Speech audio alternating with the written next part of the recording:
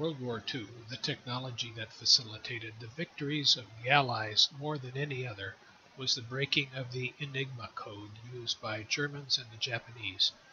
Knowing enemy troop movements in advance contributed to many significant Allied victories.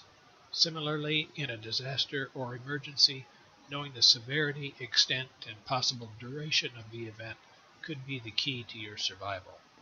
Disasters and emergencies are inherently communication nightmares, where getting immediate access to information can be critical to saving lives.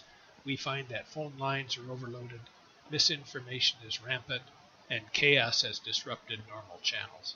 However, there are some things you can do to reduce the confusion and anxiety that often results from a disaster. First, reduce the need to communicate by having a written plan for an immediate response to some of the more common threatening situations. A workable plan would include actions for family members at home, but should also include plans for rendezvous locations for family members who may be at school or work when a situation develops. Having a primary and secondary rendezvous location would help everyone get together if gathering at home is not possible. Your plan should include informing a network of friends or family of your whereabouts and situation if possible. Second, have one or more portable radios. The information you get from radio stations could be the key to your survival. Have plenty of extra batteries for your portable radio if it doesn't have a hand crank to keep it charged. Radios with short wave bands, in addition to the FM and AM bands, are a plus in that they can receive stations from far outside the affected disaster area. A CB radio can also be useful in gathering information on conditions within 10 or 15 miles.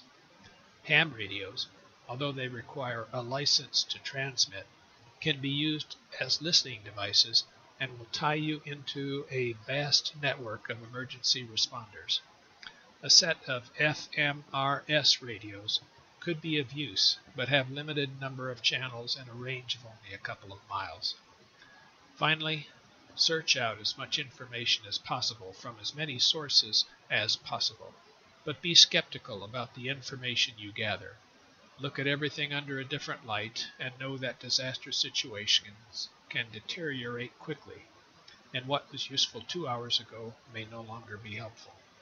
But what you do know can help you make wise decisions and alleviate some of the anxiety and panic that comes with the unknown.